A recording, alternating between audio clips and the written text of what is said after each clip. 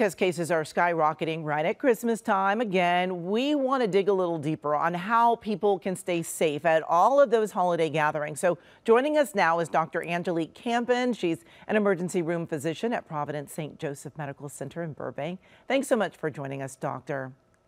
You're very welcome. Well, we want to really focus on holiday gatherings. For people still having them, what precautions should they be taking? Well, I'll tell you what I do in my household to keep people safe. Everyone that is going to join us does a rapid test as they enter my home.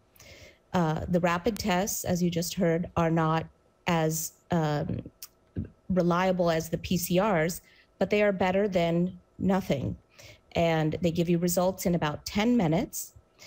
The other thing, though, to think about is if you have someone at your home that is very high risk, do you even want to take that chance and gather? Because there's always the chance that these tests can be a false negative. Well, talking about the timing for people, how soon before traveling should they get tested?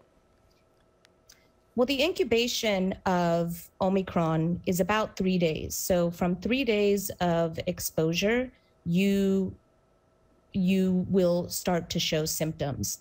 So if you've had a PCR test 1 or 2 days before traveling, you can feel confident that you are negative. All right, but what if you have a mix of people at your gathering? We're talking about vaccinated, unvaccinated, and boosted. How do people handle those guests? So in my household, if you are unvaccinated, that puts you in the high risk category. So that means that you need to wear a mask to protect yourself. And that's how we handle it in my household. We also try to limit the number of guests. So tonight is just my immediate family. Okay.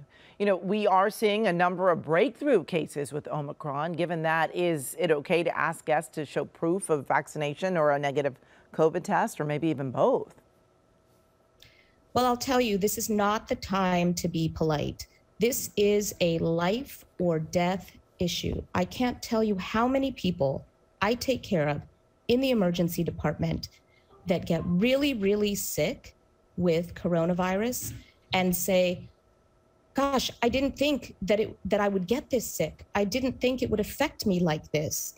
And so this is a very important issue and something that you really need to think carefully about.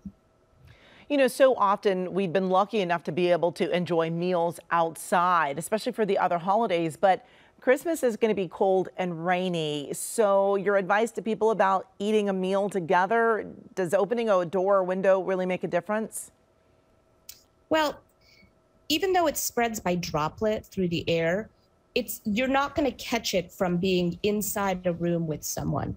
Really, the way you catch it is the same way you catch a common cold, with your hands. So people that have good hand hygiene, meaning wash your hands frequently, use those hand sanitizers. Anytime you touch a surface, you will stay safe. And keep your hands away from your eyes and your nose.